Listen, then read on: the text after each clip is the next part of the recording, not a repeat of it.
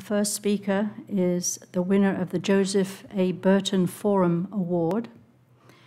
That award is to recognize outstanding contributions to the public understanding or resolution of issues involving the interface of physics and society. The award actually is $5,000 and a certificate citing the contributions of the recipient and an allowance to come to this meeting and give a talk. The award, Joseph A. Burton Forum Award, is named in recognition of the many contributions of Joseph Burton to the Society and to the APS as its treasurer. This year's winner is Professor Robert Jaffe, and this is the citation on his award for bringing a physics perspective into policy discussions in academia and government over the last half-century, from the development of the Stanford workshops on social and political issues to influential work on policy and education regarding energy critical elements and climate. Just briefly, although you're going to hear more from himself, Bob Jaffe is the Jane and Otto Morningstar Professor of Science at MIT. In addition to his groundbreaking research on quarks and the substructure of matter, Bob has dedicated much of his career to physics education and outreach, beginning as a graduate student in the late 1960s and culminating in the publication of his award-winning textbook on the physics of energy in 2018. And he's been awarded the Forum's 2022 Burton Award in recognition of efforts at the interface of physics and society, which he will talk about today. Thank you, Bob. Would you come up? And we will hit start. Well, thanks very much, Cherrill. I appreciate your introduction. This is the first time I've given a roughly biographical talk. I've given untold numbers of physics talks and talks about my outreach and educational activities, but I've never given a biographical talk, so this will be an adventure. Let me begin by thanking the APS Forum on Physics and Society for the honor of receiving this year's award and for the chance to talk a bit about the work on which the award was based. As you can see from the citation, the work refers to many activities over the past 50 years, not to a single event or creation. So my talk will cover some of those episodes which I chose or felt forced to reach out from the rarefied world of theoretical particle physics to engage with the problems of the wider world. Many physicists of my generation who were born after World War II and were adolescents during the chaotic 1960s were particularly disturbed by the upheaval going on around them early in their careers. Some abandoned fundamental research entirely, and many who remained have had careers that were rather schizophrenic, like mine, sometimes totally absorbed in compelling research, and at other times drawn back into the events and opportunities in the wider world of policy, outreach, and education. This result is illustrated in the sketch on the next slide. When I titled this talk, No Simple Trajectory, I struggled for an image that might give some reflection of this. I ended up with a kind of snakes and ladders picture with physics activities on the left being crowded out by other activities on the right. Nevertheless, this shows the parallel trajectories of fundamental research and public service from my college days to the present. I think today I'll focus on two episodes. One, SWAPC at the bottom of the pile, and the other, the physics of energy at the top. SWAPC because the history might interest you, and because it taught me some lessons that I carried with me throughout my career. And furthermore, it may be useful to relate to a younger generation in the present time of crisis. And the physics of energy because it addresses the potential catastrophes that threaten humankind here in the 21st century. I got my first degree in physics in 1968. a chaotic year in America and around the world. It was a time not unlike the present, when I and many young people were unable to ignore the upheaval taking place around us. On the other hand, 1968 was a brilliant time in particle physics. Quarks were front and center, and the puzzles posed by the weak interactions were coming into sharp focus. Furthermore, QCD lurked on the horizon. I was torn between the lure of basic research and the sense that as a physicist and a citizen, I had some responsibility to act in the public sphere.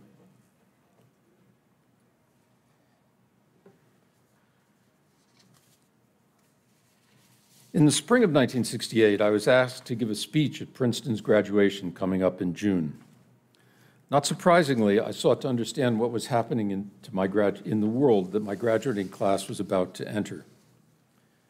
Graduation came literally 5 days after Bobby Kennedy was assassinated in Los Angeles. But other events in 1968 were equally or even more disturbing. Martin Luther King was assassinated in April. The Tet Offensive in January destroyed the myth that America was winning the war in Vietnam. The so-called Prague Spring was unfolding across Eastern Europe, while violent protests were taking place in Paris and other European capitals. And close by at Columbia University, hundreds of protesters and police were injured in repeated confrontations. In all, it was an alarming time to graduate from college. In retrospect, possibly as alarming as today. At the same time, I entered the world of particle physics and soon realized that a revolution was underway. As I mentioned earlier, quarks and current algebra hinted at impending breakthroughs in the theory of the strong force, and analogous ideas were reshaping electroweak interactions. Then, in the summer of 1968, at the 14th International Conference on High Energy Physics in Vienna, an MIT-Stanford collaboration reported new data from the SLAC electron accelerator, showing the first evidence of Bjorkane scaling, the fact that all these points lie on this roughly the same curve, which we now understand to be tantamount to the discovery of physical quarks. It was an exciting time to be heading off to graduate school at Stanford. First, I went to Europe to study at the Niels Bohr Institute in the summer and found myself meeting regularly in the student club in Copenhagen with Eastern European students who were for the first time traveling around Europe and discussing and arguing about the virtues of different economic and political systems. Finally, I returned to the United States and drove across country at the same time that demonstrators were disrupting the Democratic Convention, in Illinois. When I arrived at Stanford, I fell in with a group of scientists, mostly physicists, who saw the crises of 1968 as a call to become involved in the world of politics and policy. A key figure and an inspiration for our group was Marty Pearl, who later won the Nobel Prize for the discovery of the tauon. Marty was collaborating with other physicists in what was known as the March 4th movement, a project started by a group of scientists and engineers on the East Coast. Parenthetically, the March 4th movement led more or less directly to the formation of the APS Forum on Physics and Society and to the birth of the Union of Concerned Scientists. Our group at Stanford was particularly focused on ways to continue activities beyond the formal activities that had been scheduled for the day of March 4th, 1969. What came out of this was a program called the Stanford Workshops on Political and Social Issues, which is known affectionately as SWOPSI. SWOPSI was created and led by students. Its aim was to actively engage Stanford students in study and outreach on urgent social and political issues, often centered around science. SWOPSI created and sponsored between 10 and 20 4-credit workshops at Stanford each term well into the 1980s.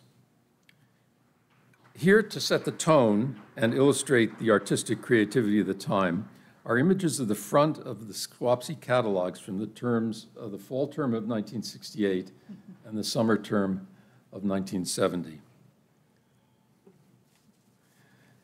SWAPC was a novel format. Students were expected to go beyond classroom study and take constructive action in the world outside the university. SWAPC workshops published and advocated from influential handbooks on air pollution and public transportation in the Bay Area to testimony in Sacramento on the effects of logging in urban counties like the Southern Peninsula south of San Francisco. The program was created without the knowledge of Stanford University. By repurposing, or I might say subverting, a policy that had allowed faculty to sponsor half-credit seminars on any topic whatsoever.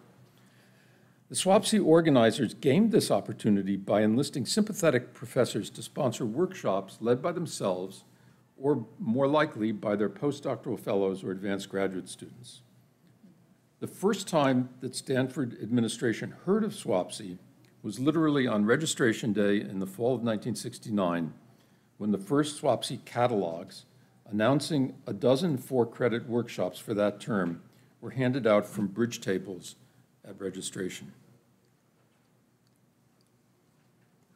The SWAPC program was created by 3 students, a Stanford undergraduate, Joyce Kobayashi, who was also the president of the student body, and 2 SLAC graduate students, Joel Premack and myself. Here's a pastiche of the titles of the workshops, of some of the 20 workshops from winter of 1970. Notice how many of them remain relevant today. From healthcare delivery to arms control and disarmament, from university investment policies to the technology of participatory democracy, and even housing crises in San Francisco and on the Mid-Peninsula. So what lessons do I draw from this SWAPC project? First of all, to use a word that's in vogue now in the 21st century, we felt we had a sense of agency back then, of opportunity and empowerment. We did not conceive of ourselves as victims. We thought of ourselves as actors. We didn't ask Stanford to set up SWAPC. Furthermore, Stanford's administration was notoriously in no mood to listen to students in those days anyway. A second lesson, and intimately related to the first, to paraphrase a famous remark by Admiral Grace Hopper,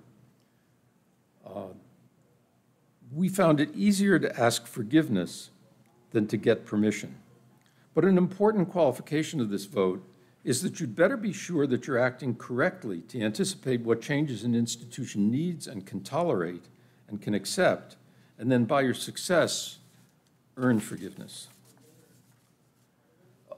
Another lesson that emerged from our work is that SWAPC powerfully emerged from the ground up. It was driven by passion, not from the top down, driven by a bureaucracy. And it confirmed my suspicion that bottom-up works when top-down does not.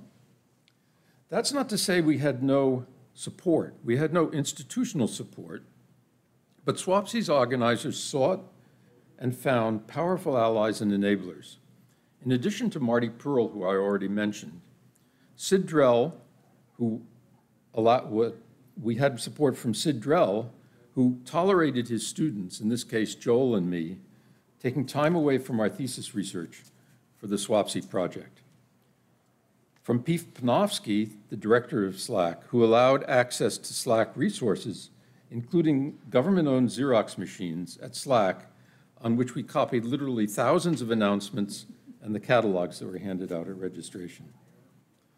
Another was Lincoln Moses, a rather thoughtful and distinguished statistician who was then Stanford's Dean of Graduate Students, who played an important role encouraging and mentoring Joyce Kobayashi.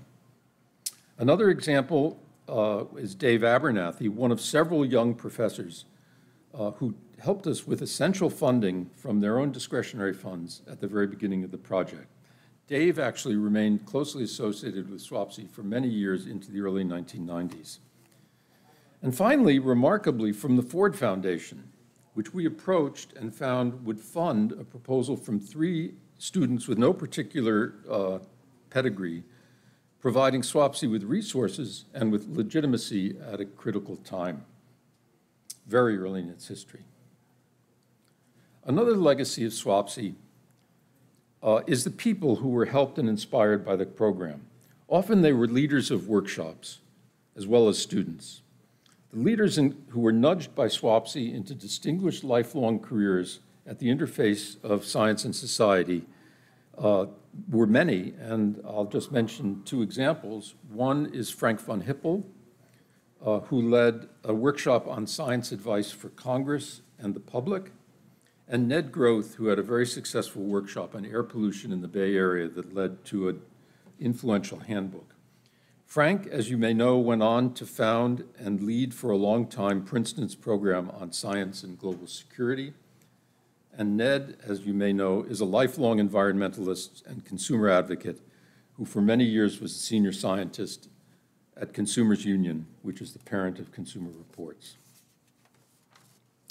But back to physics. Joel and I remained immersed in particle physics. By 1972, SWAPC was in the hands of other students and leaders. Meanwhile, the quark revolution that had begun with SLAC's deep and elastic scattering experiments was rapidly replacing the old S-matrix paradigm of the strong interactions.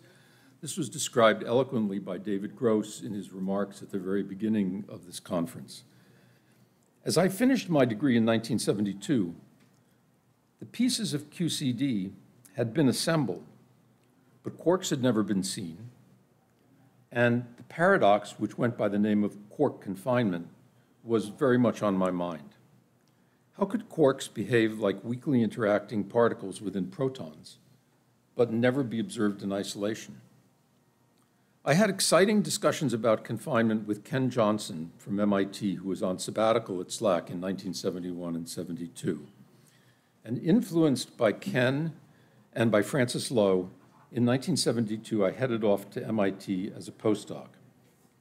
I soon became part of a wonderful group, including Ken, Charles Thorne, Alan Chodos, Vicky Weisskopf, in developing a model of confined quarks that became known as the MIT bag model, which fascinated me for more than a decade and led me into many other areas of particle physics research.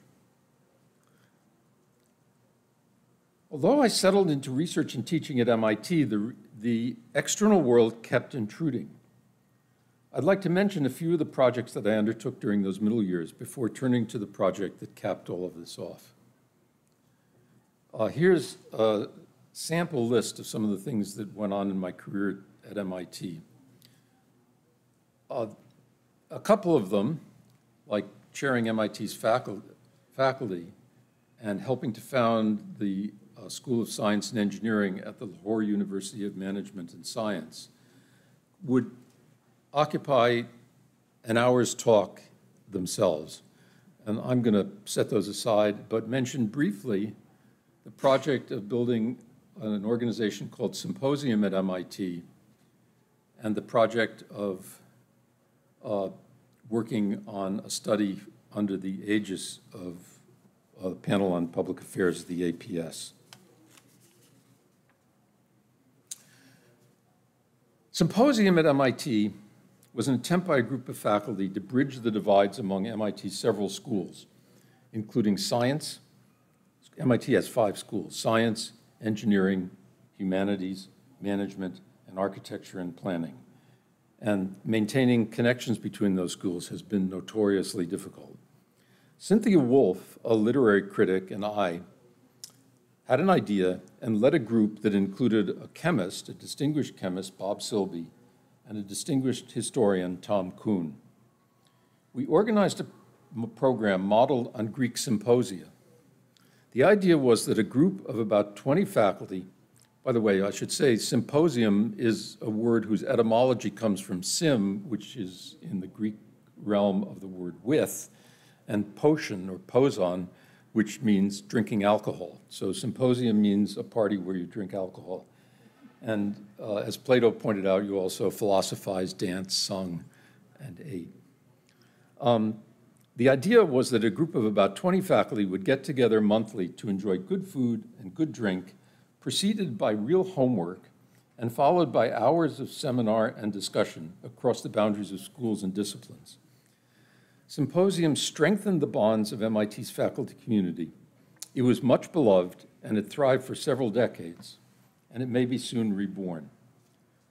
Symposium, like SWAPSI, started from the bottom up. It was unauthorized, but was dedicated, and it was dedicated and independent faculty that made it happen. And as you can see, if you can read the screen, a couple of these symposiums at least involved very distinguished activities. The one I'm pointing to on the top is Oliver Hart's description of the work on corporate economics. He was an assistant professor at MIT and went on to win a Nobel Prize in later years. And of course, Tom Kuhn having a symposium on his reflections on the methodology of his studies of history was a striking event. My second short story regards my activities with the Panel on Public Affairs, POPA, which I joined in 2007, shortly after I began work on the book project that I'll come back to in a few minutes. Since about 2005, POPA has produced high-quality, rapid response studies that provide advice and information on issues with a physics component to both the public and the government. The covers of some of those the POPA studies are listed here so that you can get a flavor for what they do. As I studied renewable energy for the book I was writing, I began to realize that deploying these technologies, these renewable energy technologies, at a scale that is required in order to have an impact on the world's energy issues, required large quantities of rare or unusual chemical elements. Noble metals that are used in catalysis, unusual semi-metals, gallium, germanium, tellurium, et cetera, that are used in photovoltaics, and rare earth elements that are used in the permanent magnets in wind turbines, and of course the unusual elements that appear in lithium battery energy storage. It seemed to me this was a problem. There was impending problems about resource availability that were unappreciated, and it was a natural subject for a POPA study. After discussions and refinement, my proposal was accepted. I was a newbie on POPA, so that it was all a learning experience for me. Francis Slakey, who was then the APS liaison to POPA, helped us set up a collaboration with the Material Research Society and put together a terrific interdisciplinary team to carry out the study. Among this team are the state geologist of Nevada, an expert on mining technology in Nevada, several famous economic geologists, prospectors, chemists, and experts on the supply chain for rare materials. It was a wonderful group. The study led to an influential report that was well-timed to appear just when the, quote, rare earth crisis, unquote, of 2011 was catching the attention of Congress and the executive branch and the public, so it was very well-timed. I'm going to turn now to the last topic on my agenda, which is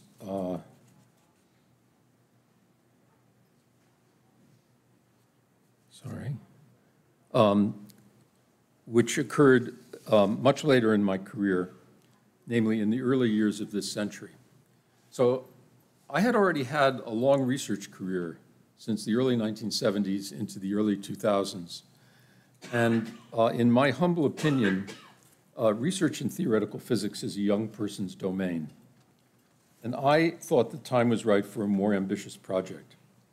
I've become increasingly frustrated and distressed at the level of discussion of the low level of the public discussion on energy and climate issues. And furthermore, I was at MIT with terrific students and a platform to influence the wider world.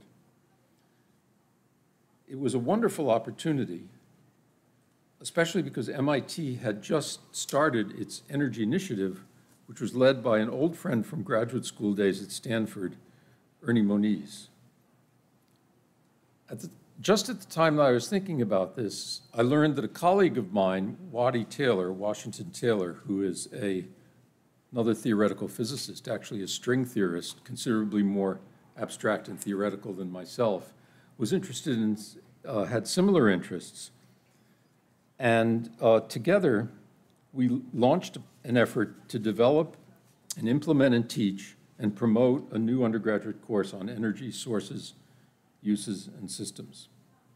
With tenure, we did not have to ask permission, but we did ask for and got support from MIT's Energy Initiative and from several heads of MIT's physics department.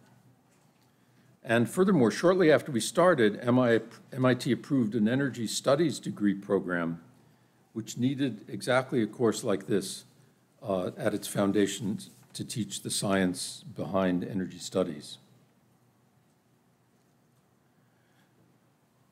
I think I should explain why we thought a course on the physics of energy was so important. Of course, as you know, energy is a primary concept and organizing principle in physics.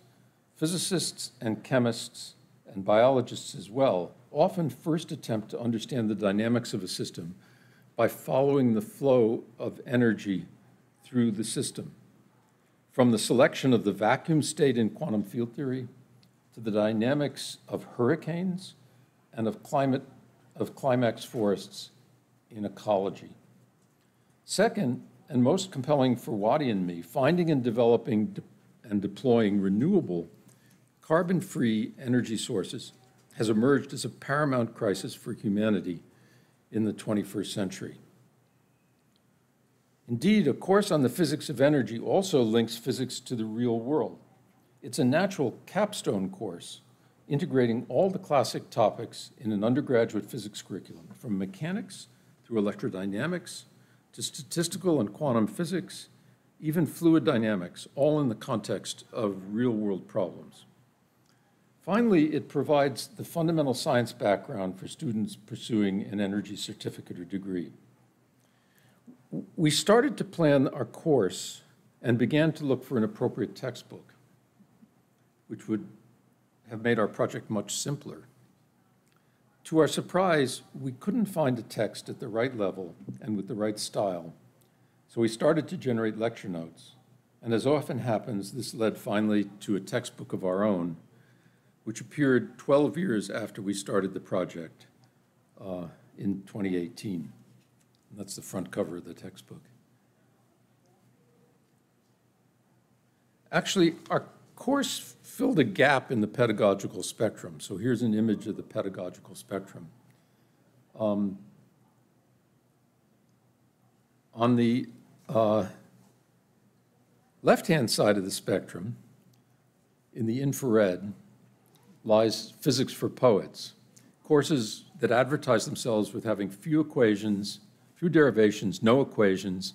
They cover energy and the environment. They often mix physics, economics, and policy, regulation, and they often take an explicit point of view about the implementation of energy technologies. A good example is the Richard Muller's course at Berkeley on the physics for future presidents.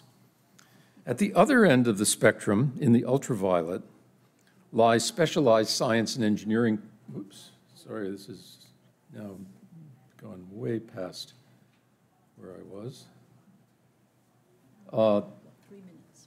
Thank you. Lie specialized courses on advanced technologies that you find in the engineering and advanced science curricula of many universities. We imagined a course that would lie in the center of the spectrum, be physics-centric, a technical survey for undergraduates with a physics and mathematics background, and that would start from fundamentals, the way physics courses standardly do, but would be broadly accessible to university students in the hard sciences and in engineering. One key point about our course was that the course and the book were limited to science, avoiding economics and policy, and in particular advocacy. In fact, we realized from the outset that economic, political, and regulatory issues are thornier problems than those problems presented by science and technology. However, we had strong reasons to stick to the science. First, a solid science-based understanding of an issue is a precondition for a productive economic and policy debate. Second, the policy, economic, and political factors and social factors change so fast that our book would have been outdated and obsolete before it was even published. And finally, we wanted everyone to use our book, not just the people who agreed with our advocacy, because just the ones that would be put off by taking a position are the ones that need to learn the basic science so they can participate in the discussion.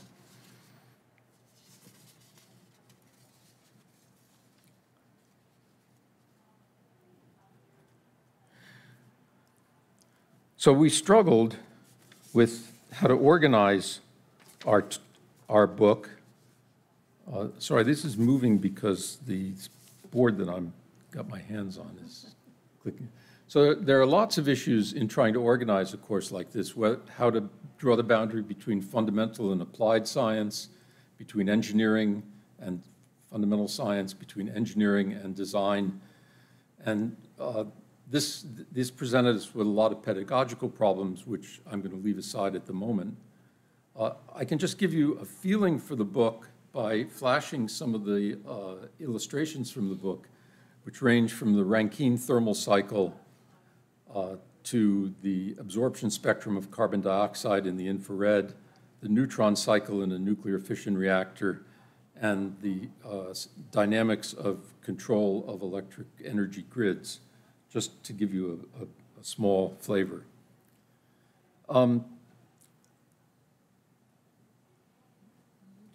So this takes me to the end of my talk. If I have a lesson from this, it's that independence, agency, and bottom-up processes work well. It helps to be able to make friends who can expedite your work, and it helps to have a secure position. It's a wonderful reason for tenure so that at the later stage in your career, you can do what you like. And I'll close just by flashing the images, the pictures of many of the people who were collaborators and mentors who helped me along the way in these many projects. Thank you.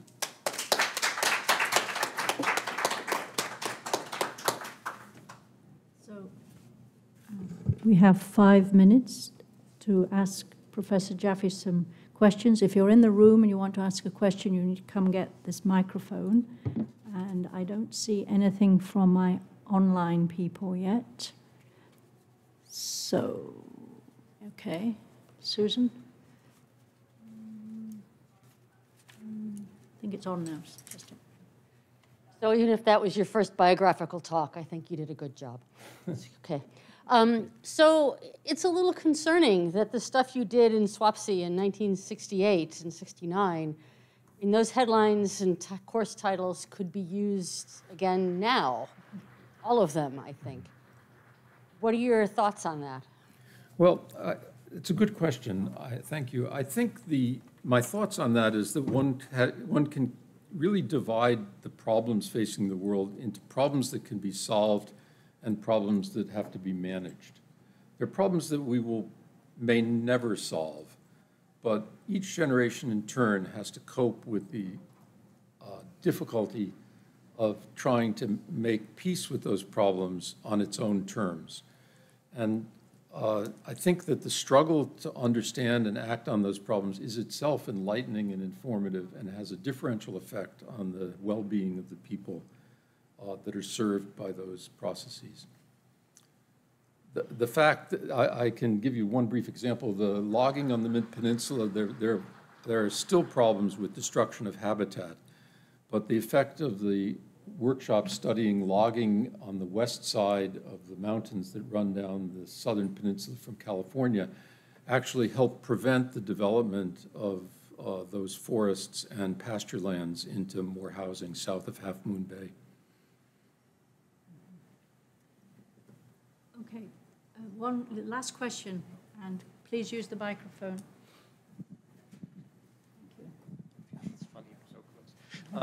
Yeah, I was just wondering, from your perspective, what would you say is the target student audience for the Physics of Energy book? The reason I ask is because I do teach Physics for Future Presidents at George Washington University. I have used Muller's book, which I found to be significantly too low level, even for my political science students. So I have raised up the level of mathematics to the algebra-based kind of thing. But I doubt they would survive your book. And, you know, you could say it's an elective for physics majors and science majors, but they might be wanting to take nuclear physics or atomic physics. So is it an elective, and who is it targeted for, and who takes it? So at MIT, we're very fortunate that everybody has to take a year of calculus and a year of calculus-based physics. So we're fortunate to have political science students and management students, future economists and the like, taking our course, which is a terrific advantage. I understand that at most universities, the majority of students who are not hard science majors or engineering majors do not take university-level calculus and physics.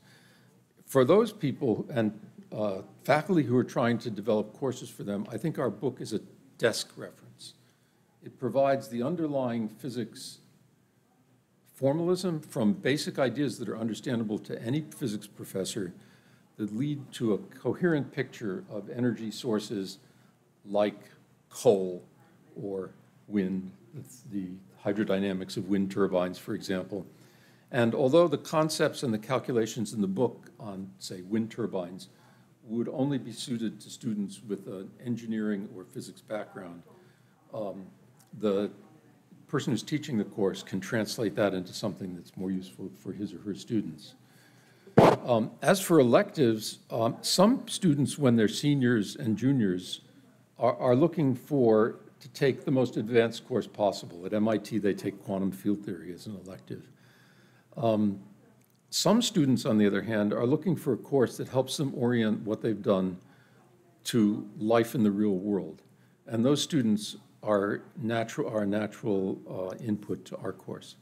The course attracts between 15 and 25 students, sophomores, juniors, and seniors on a regular basis. Okay. That's all we have time for. Thank you very much, Professor Jaffe.